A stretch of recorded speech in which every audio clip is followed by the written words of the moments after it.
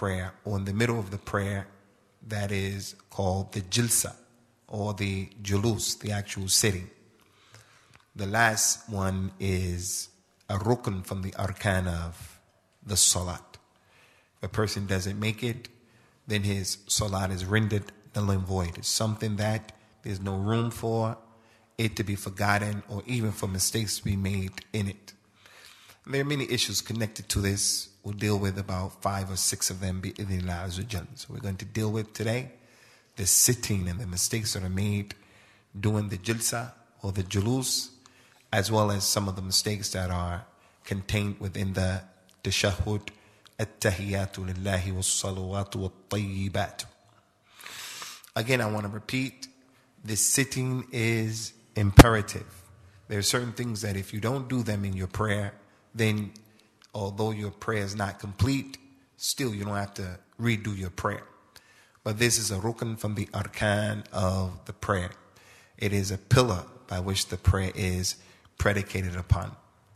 So concerning the issue of the jalsa or the julus, from the mistakes, especially, again, as I mentioned, the people who learn the prayer from their parents and their madhab, and they don't go back to try to see what's out there and to investigate, is the statement that some people make today, as I mentioned, the 8th of Sha'ban, 1436 years after the hijrah.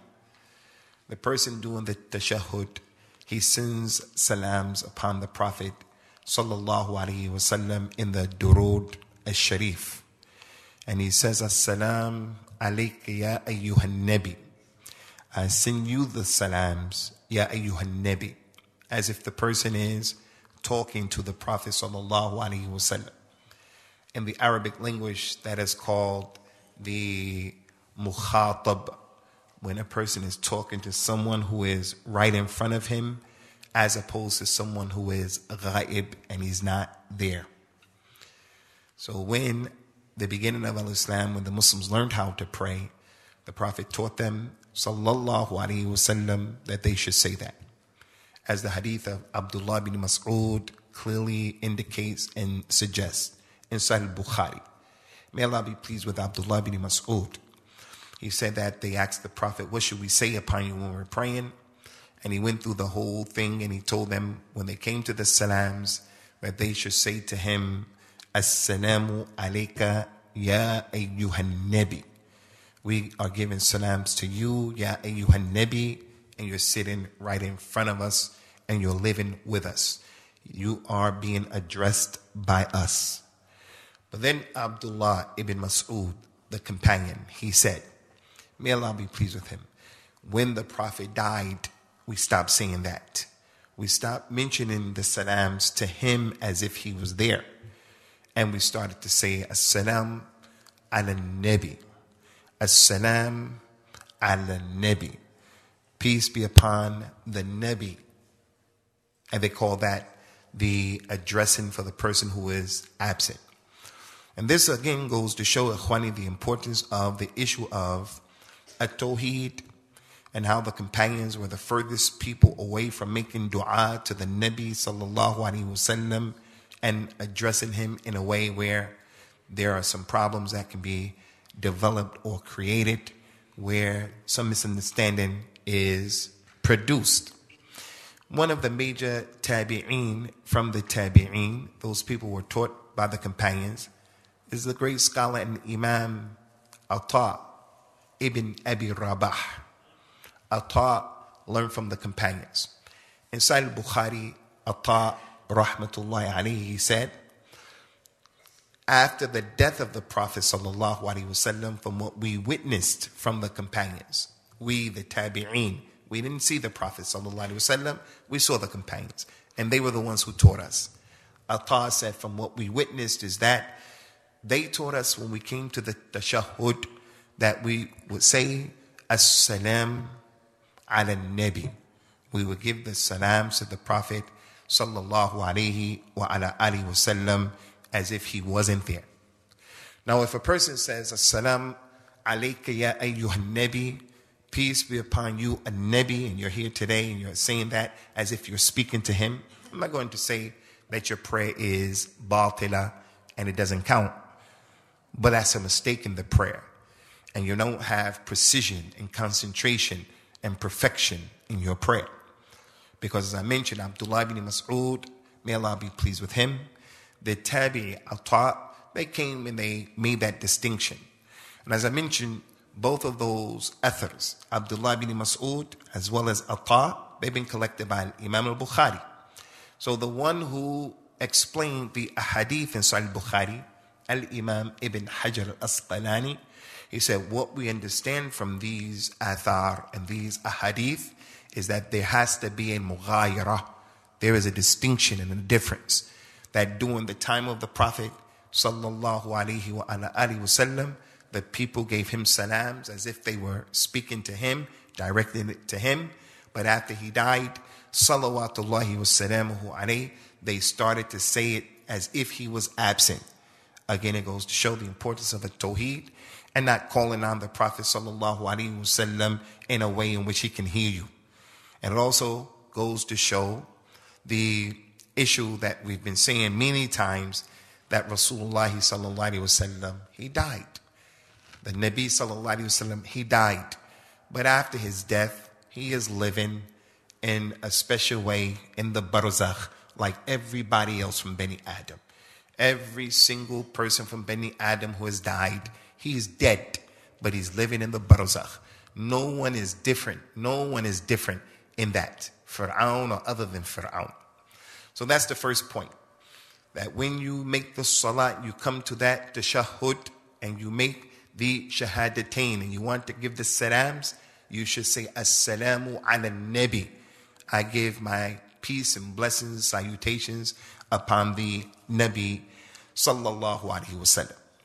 Another mistake, and we mentioned the sister or the cousin of this mistake last week, and the same proofs that we used last week to deal with its cousin, it can be used this week to deal with this relative as well. And that is, when people make the tashahhud and they come to the durud al-sharif, Allahumma salli ala Muhammadin, the Prophet sallallahu alaihi wasallam explained to the companions what to say. And there are two narrations and that's it. There's not a third, 4, 5, 6. There are two narrations. And we should stick with those two. And we shouldn't go beyond it, nor should we take away from it. And addition and subtraction is something that people do in this issue. So what's the ziyada? Some people, when they give the durud al-sharif in the salat, they say, Allahumma salli ala Sayyidina Muhammadin wa ala alihi. And they use the Sayyid because he is a Sayyid. We do not negate and we do not take away that to him is a siyada. He is a Sayyid that's established from his correct characteristics. Sallallahu alayhi wa ala alihi wa sallam. Ana Sayyidu Bani Adam wa la fakhr. I am the Sayyid of Adam's children. I'm the master, I'm the best of all of Adam's children. And I'm not saying that to brag. He said in an authentic hadith, sallallahu alayhi wa sallam. So we don't negate and we don't argue that he is the Sayyid. But when he told the companions what to do and what to say in the prayer, he did not put this in there. So it shouldn't be done. And as we mentioned last week, some people who they don't care about the precision that is in our religion in terms of principles, like the principle, the ibadat of al-Islam are tawqifiyya. I need you brothers who are students from amongst you to remember that word. From the verb waqafa, yaqifu. Waqafa means to stop, qif, stop. Tawqifiyya. Waw, qaf, fa, waqafa. Waqif, at-tawaqquf. Tawqifiyya means don't do it until you have proofs. When it comes to the ibadat of al-Islam, ya ummat al-Islam, don't do anything that you don't have a dalil for it, a proof for it. And if we were to embark upon doing things that there's no dalil, we just do it because it feels good. He is the Sayyid, isn't he? Yes, he's the Sayyid, but he didn't say it here, so don't you say it there. This is what happened to the Yahud and the Nasara. They were liberal and they were generous. And as a result of that, they have a religion. If Musa came, if Isa ibn Maryam came, if they came back right now, they would not know that religion. If Prophet Muhammad came, sallallahu alaihi wasallam, he wouldn't know a lot of what the Muslims are doing in the Shahadatain, in the Salat, Zakat, in Sawm, and in Hajj. Person is performing the Hajj and he wants to throw the stones at the Jamarat, which is from the best ibadat in Islam.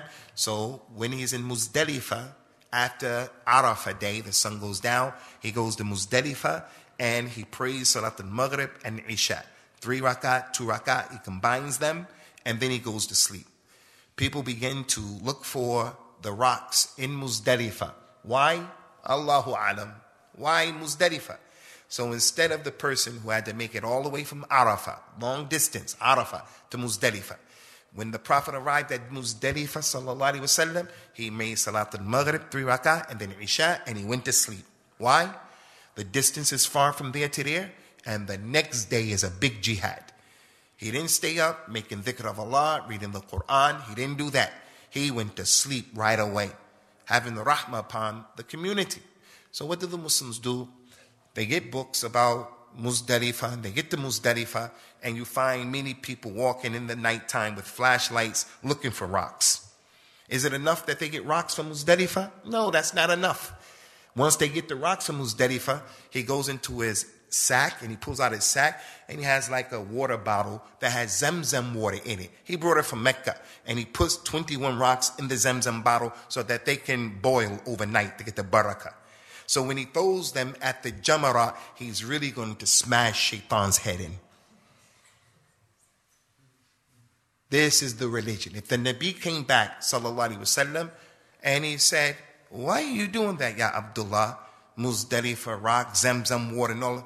The person says, it feels good. Zamzam is barakah, and Muzdalifah, the rocks. No, just stop where he stopped. And that's why Abdullah bin Mas'ud, may Allah be pleased with him, he used to tell the people, Qif haythuma waqaf al-qawm. Stop where the companions stopped. Don't put your foot in the arena about a particular issue that you don't have a dalil and you don't have ulama who have preceded you to that particular issue. So as it relates to the issue of Sayyidina, Allahumma salli ala Sayyidina Muhammadin, don't say Sayyid. And that's because of the dalil of the hadith that we told you of Al-Bara ibn Azib, when the Prophet asked him, sallallahu alaihi wasallam, what do you say before you go to sleep? He said, Allah and His Messenger know best what I say before I go to sleep. He told him, make a wudu, make a good wudu, lay on your right side and make this dua, as we mentioned last week. And in that dua is the statement that the Prophet told him, وَآمَنْتُ بِنَبِيِّكَ الَّذِي أَرْسَلْتَ. I believe in the Nabi that you sent, Ya Allah. I believe in your Nabi. And he went through the whole dua. He said to him, okay, Al-Bara, now tell me the hadith, tell me the dua back. He said everything exactly the way it should be said. But when he came to this part, instead of saying, I believe in the Nabi that you sent, he said, I believe in the Rasul that you sent. Nabi, Rasul, it's the same person, sallallahu alaihi wasallam. But when he changed one word for the other word, when Al-Bara ibn Azib said Rasul, but the Prophet told him to say Nabi, and he said Rasul, the Prophet stopped him and said, An-Nabi alladhi arsalt. Nabiyyaka alladhi arsalt. Say the Nabi. And then he did it again, and he put it back and said the right word. What does the person have to say who comes and he says, what are you talking about? So what if I say Sayyid? He's our Sayyid. Why are you making a big deal about it? Did the Prophet, would you accuse him of making a big deal or a small deal about the difference between Nabi and the Sayyid? Because of that hadith and other hadith, those scholars of Islam, some of them were of the opinion you shouldn't even narrate the hadith of the Prophet ﷺ by giving the meaning. You should say it the way it was said, because he made dua for the people who do that. نَضَّرَ اللَّهُ مْرِيًّا سَمِعَ مِنِّي مَقَالَةً فَحَفِظَهَا كَمَا سَمِعَهَا. May Allah illuminate and give light to the face of the person who hears my hadith and then he transmits it and he reads it and he relays it the exact way that I said it. So Allah's Prophet sallallahu alaihi wasallam made dua for the people who memorize and they say it the right way. And this is how the religion of the Yahud and the Nasara, this is how it got lost. This is one of the ways that it got lost. That people started to become relaxed and laxed in what the Prophet was saying and what the prophets were not saying until they started taking liberties. And this to the point where now a person wants to say a hadith and it's not even authentic. It's not even remotely close to what he said. I can see if someone said Rasul instead of Nabi because it doesn't change the meaning of the hadith, so there's really no conflict. And that's the position of the majority of the ulama. That as long as what you say, it renders the meaning of the hadith, then you don't have to say it exactly. You don't have to say it exactly. Exactly, إِنَّمَا الْأَعْمَالُ بِالنِّيَّاتِ. That's the exact way. إِنَّمَا الْأَعْمَالُ بِالنِّيَّاتِ. But if a person says, the Prophet says, sallallahu alaihi wasallam, al-a'malu bin-niyat. He made a little difference. There's a little difference in what he said. But the same thing, the meaning comes across. They said if you do that, as long as you don't change the meaning. But what we have today is the person is changing the meaning and he's bringing and he's entering to the equation what is not from the religion. Now, that's outside of the prayer. If the person wanted to say, Sayyiduna Muhammad, he wants to give the khutbah, sallallahu alayhi wasallam, comes his name, he says, our Sayyid, no problem. No problem.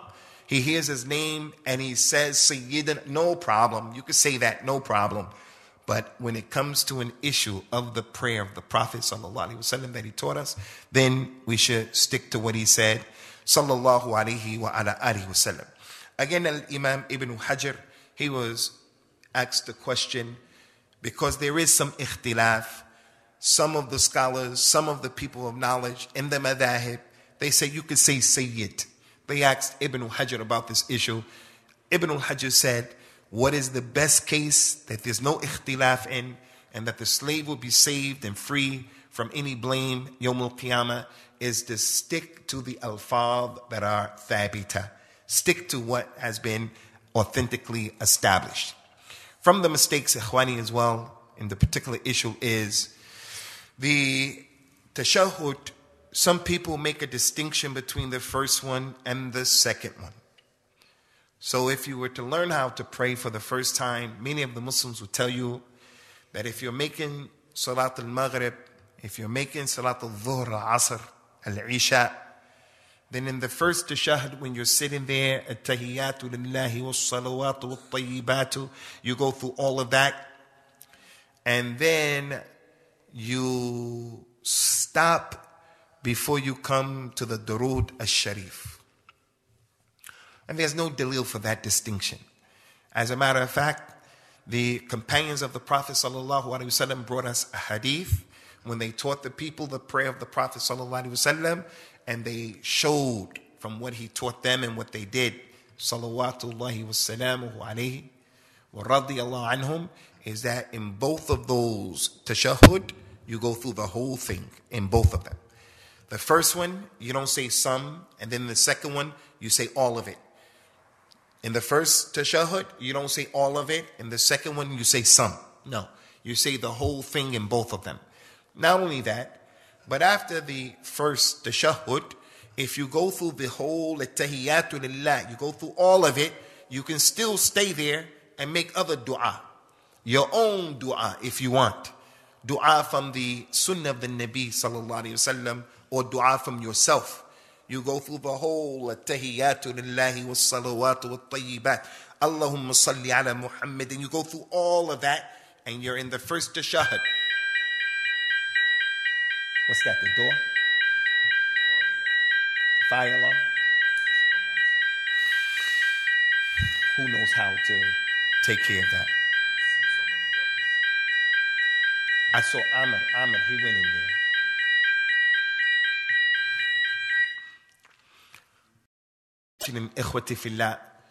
If a person goes through the whole Durood al-Sharif after praying 2 rakats for Dhuhr, Asr, Maghrib, al-Isha, 2 rakat.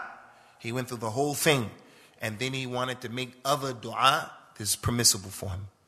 And then he gets up for the 3rd rakat. He reads, and then he gets back down. And then he goes through the whole thing again. What's the proof? The proof of that is that, again, Abdullah bin Mas'ud, and what was collected by the Imam Ahmed and other than him, he said that the Prophet told them, sallallahu alayhi wa sallam, إِذَا قَعَدْتُمْ فِي كُلِّ رَكْعَتَيْنِ فَقُولُوا. He said, if you people sit down after every rak'atayn, then you should say. And then he told them what to say. At-tahiyatu lillahi was-salawatu wat-tayyibat. And he went through the whole thing. So after every 2 rakat, if the prayer only has 2 rakat, like the Eid, like the 2 rakat of greeting the masjid, like the 2 rakat of al-Jum'ah, then it's easy. You have to say the whole thing. But if the salat has 3 rakat, 4 rakat, then again he commanded, after every 2 rakat, you should say. And then he told them to say the whole thing. Now the question is, why do we have in the books of fiqh a distinction where they tell you after the first 2 rakat, you only say so much. And then when you do the last tashahhud, then you say the whole thing. Where does it come from? It's not my job to figure that out. There are weak hadith that establish it. Allah knows best. It's from the ijtihadat and the istihsanat of some of the people who went before us. And we ask Allah subhanahu wa ta'ala to accept it from us and to accept it from them as well. Number 3, ikhwani. And this is an issue that I'm going to mention only because there's a bigger picture, and this is why I'm mentioning this particular issue. Or I would have let it go, because I know it's an issue of ikhtilaf. And the ikhtilaf in this issue is an ikhtilaf that you can appreciate more than the issue we just mentioned about the Durood al-Sharif. And that is moving the finger in the tashahhud. Moving the finger in the tashahhud. When the companions described the prayer of the Prophet sallallahu alaihi wasallam, like the companion Wa'il ibn Hujr radiyallahu anhu and other than him, he said that when the Prophet sallallahu alaihi wasallam came to the tashahhud and he started saying at-tahiyatu lillah, as soon as he got in the tashahhud, in the jilsa, he put his finger like this and he pointed this sababa, the pointing finger. Each finger in Arabic, it has a name. Someone cuts this finger off, he has to pay so much money for cutting this finger off. Someone cuts this finger off, he pays more money because it's the finger of a tawheed. So each one of them, they have a name. The companion said that from the very beginning, he would put his left hand on his left knee, he would put his right hand on his right knee, and he would make a circle like this. Some companions said like that, some said like that. It's up to you. Do this sometimes, do that sometimes. Always do this, always do that. The important thing is that you make a circle and you point towards the Qibla. They said that when he made this halqa, when he made this, he would look at it. So he wasn't looking straight. He wasn't looking at the place of sajda, as I mentioned before. That when a person is praying, he's looking at the place of sajda, as the companions told us about his prayer, sallallahu alaihi wasallam. When did he take his eyes off of the place of sajda? We told you some of those examples. When they were praying in the desert, he thought that something was going to happen and he looked and he went back to concentrating. He allowed the person, if something is going to harm him, a snake, a scorpion, he can look at that thing and then solve the problem. One of the times when he took his eyes off of the place of his sajda is doing the jilsa and the tashahhud. He would look and focus upon his finger, and from the beginning to the end, he would say, at-tahiyatu lillahi was-salawatu wat-tayyibat. He didn't keep his fingers on his knee, and then when he came to ashhadu an la ilaha illallah, he did it. He didn't do that. From the very beginning, at-tahiyatu lillahi was-salawatu wat-tayyibat, all the way through the shahadatain, all the way through his salams, all the way to the Durood al-Sharif. Now, there's a big ikhtilaf between people of the Sunnah as to whether the person should move his finger or he shouldn't move his finger. This is an issue that those of you who have the ability to go and to discuss it and to study it, you should do that. If you don't have that ability, then you can blindly follow someone who you respect. And from the people who took that position, from the latter scholars and people before him, was Nasiruddin al-Albani. And in his book, Sifat al-Salat al-Nabi, he tried to show that this is the thing you should do, and he showed that this was the position of Al-Imam Ahmed and others. Other people took the other position, and it appears that the other position is the stronger position, that you should not move your finger. Now, I'm not going to get into the details of the discussion because it is a highly specialized issue. It has to do with the men in the narration. But for the most part, all of the men in the narration who said you should do this without moving it, all of them are good. But there is one person who said you should move it. He's good too. He's fiqh, he's good. But he's not better than those people. Those people are more in number and those people are more in knowledge. It's like Al-Imam Ibn Majah, who's a good scholar in hadith. He says that it's red, Bukhari, Muslim, Ahmed, Al-Imam Malik, and they said it's blue. These four people, because of their level, because of their weight, because of their numbers, they tend to have more weight than this one individual. He's not bad. He's a good person. He's knowledgeable. He's acceptable. But how is it that all of these people over here, they said that he just pointed it, and this is the only one who came and he said that you should move it. And it's a highly technical issue.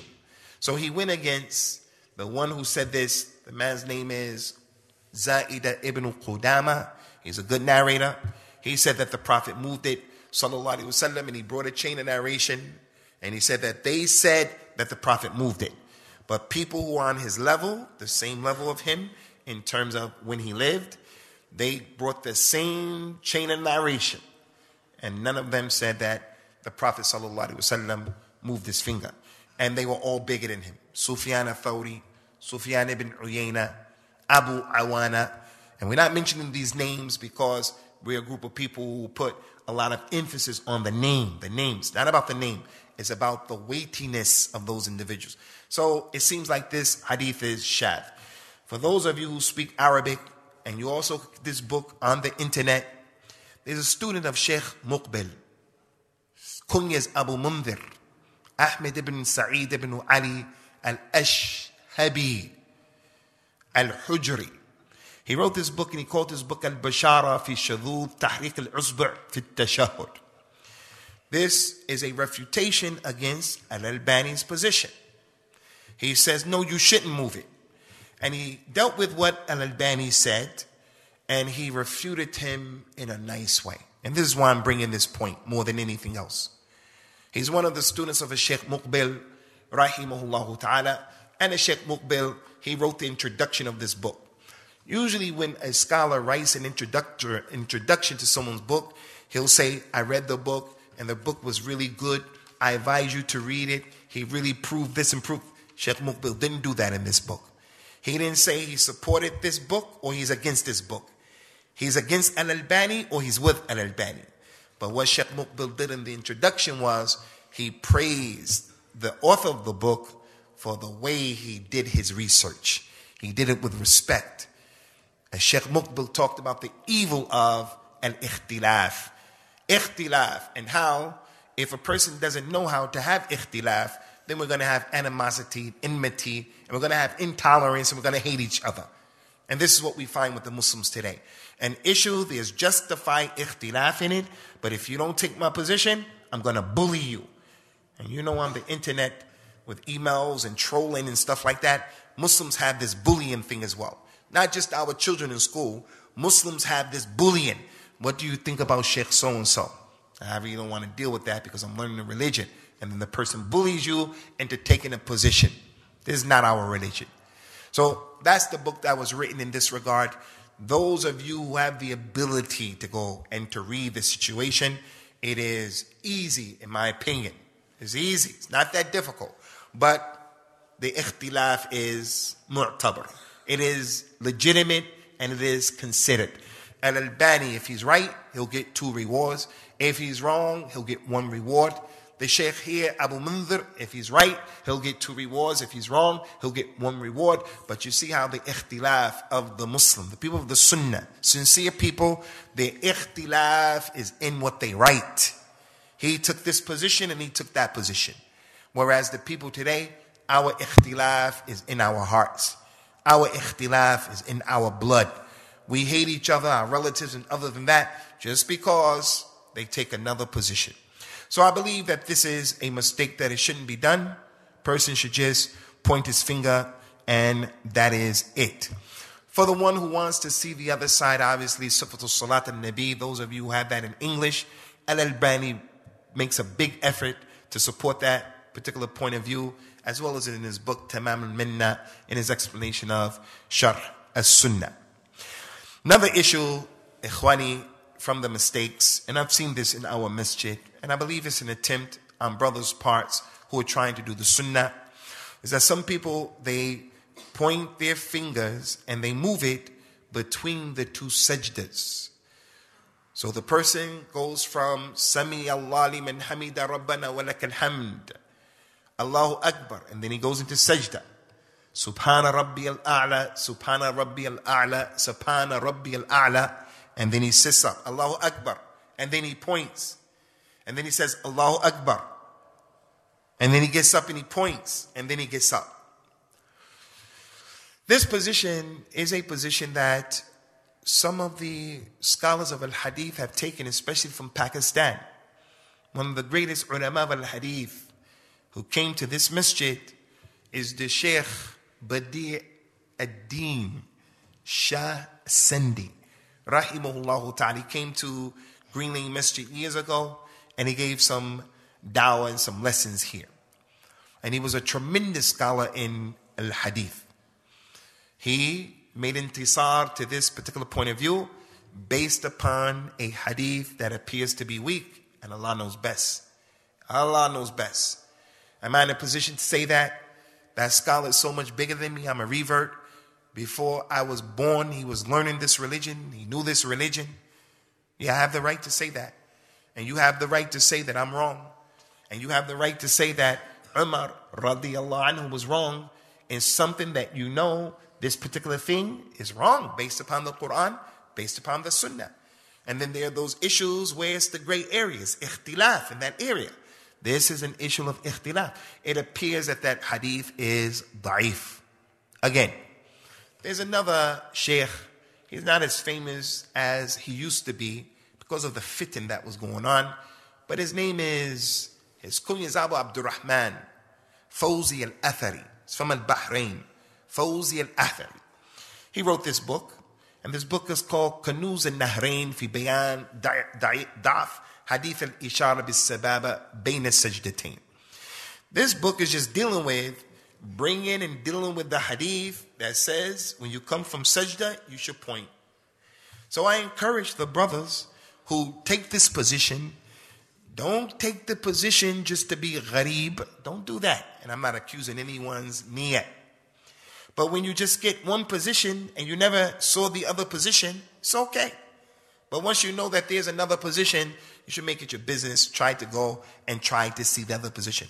Is the Sheikh Fawzi al-Athari ghafara li wa lahu wa lakum? Does it mean that he is a bigger scholar than the Sheikh Badi ad-Din? La wallahi. La wallahi.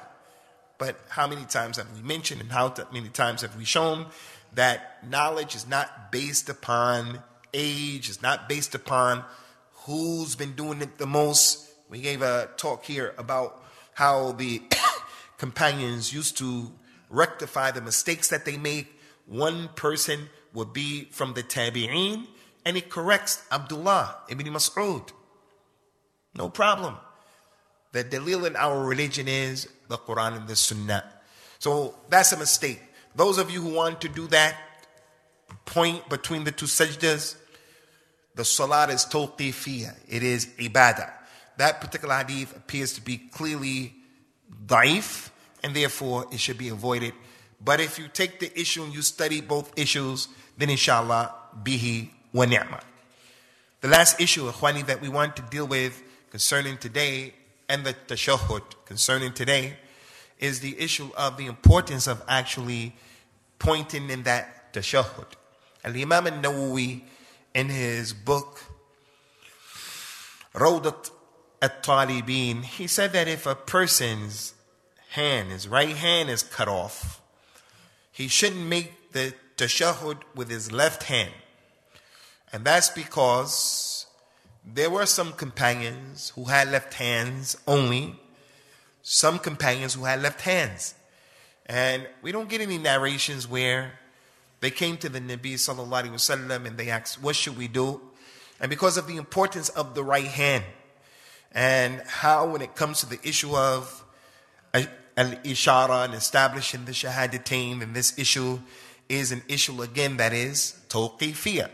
Another person could say, but what about the ayat, fear Allah to the best of your ability? If he doesn't have a right hand, then he's forced to eat with his left hand. He's forced to drink and give and take with his left hand. Although the shaitan gives, eat, drinks, he takes with his left hand. It's an issue of ikhtilaf.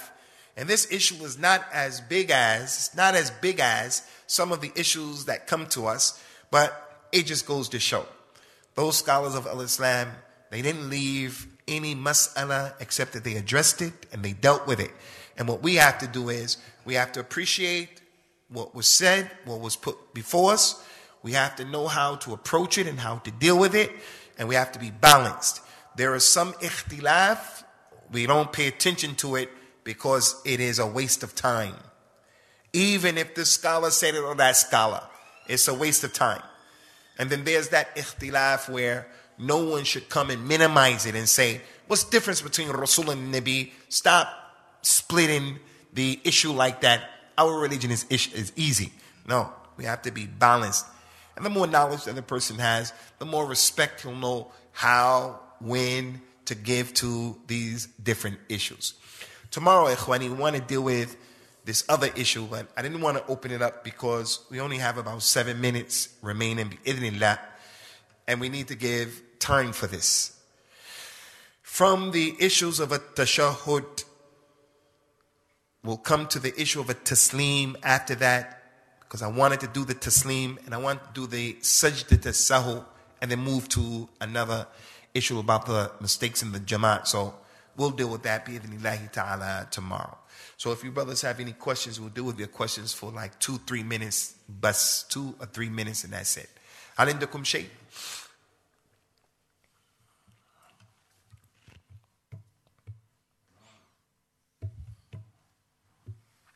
تفضل يا أخي شمس الحق.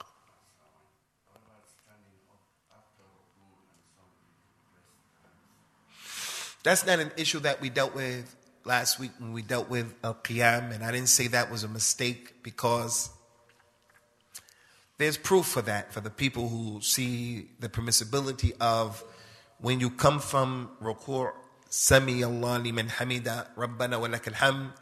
Some people do the raf'ul yadayn as you should do, and then they put their hands on their chest.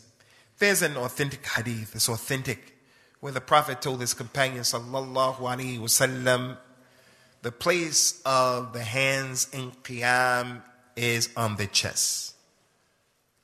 The place of your hands when you're in qiyam is on your chest. That's been narrated by those companions. So the people who see this as something that is the sunnah, they say when you come up from ruku' and you're standing up, what position is that called? Huh? It's qiyam, because you're standing up.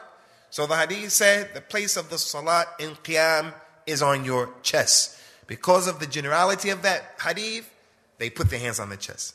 Other people said no. And this is one of the things why I don't accept Al-Albani's position about moving the finger. Al-Albani, he said, and it was a strong argument, he said that this hadith of the Nabi sallallahu alaihi wasallam is talking about qiyam when you start your prayer off. Where do you put your hands? Allahu Akbar. The place of the hands in Qiyam is on your chest. So you put it there. So the fact that none of the companions, not a single companion came and said, when the Prophet came from Ruku', sallallahu alaihi wasallam, he placed his hands back on his chest to show us the meaning of that hadith, that it means whether it's at the beginning of the prayer or after a Ruku'. So when Al-Albani, he mentioned, I don't accept this. This is an innovation, he even said. He said, I don't make the people who do that innovators, because some good scholars do that. Shaykh ibn Baz, other than him, they do that. He said, but this is an innovation. If this was from the Sunnah, at least one companion would have come and he would have said, this is what the Prophet did. This is what he told us to do, sallallahu alaihi wasallam. We say, okay, I agree with that. But also with the tashahhud and moving the finger. If that was from the Sunnah to move the finger, then you would have a companion come in saying that the Prophet sallallahu alaihi wasallam clearly did that. And no companion said that. No companion. You have that narration that I mentioned, Zaida ibn Qudama. He said that Wa'il ibn Hajr said, that's what the Prophet did. But you have those narrations of those other people who were more than him, bigger than him. They didn't mention that moving. So it seems like his hadith is shadh, is an irregularity. So that is a point of ikhtilaf. If a person believes that's what you should do, then that's what you should do. I don't think that ikhtilaf and the benefit from it, the fa'idah of it, is like the fa'idah of this issue. The fa'idah of moving. And that's because, again, as I mentioned, the way the people dealt with it is with respect between themselves. That younger person who came, he was a scholar, a sheikh in his own right. He didn't talk nasty. He didn't talk bad. He didn't shed any doubt on the knowledge, capability of Al-Albani or people like him. He just said, hey, I don't agree with that position, and this is our way. Everybody is allowed to disagree with the person who's teaching them, to disagree with the in them. You just have to know what you're doing. And it's clear that every human being made mistakes in this issue, that issue, except the Nabiyyu sallallahu alayhi wa ala alihi wa sallam. ونكتفي بهذا القدر ونسأل الله عز وجل أن يوفقنا وإياكم لما يحب ويرضى. سبحانك اللهم وبحمدك وأشهد أن لا إله إلا أنت أستغفرك وأتوب إليك. والسلام عليكم ورحمة الله وبركاته. Inshallah, we're going to deal with the Sajdat al-Sahw tomorrow.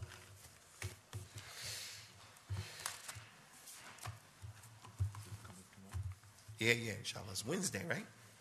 It's Wednesday, huh?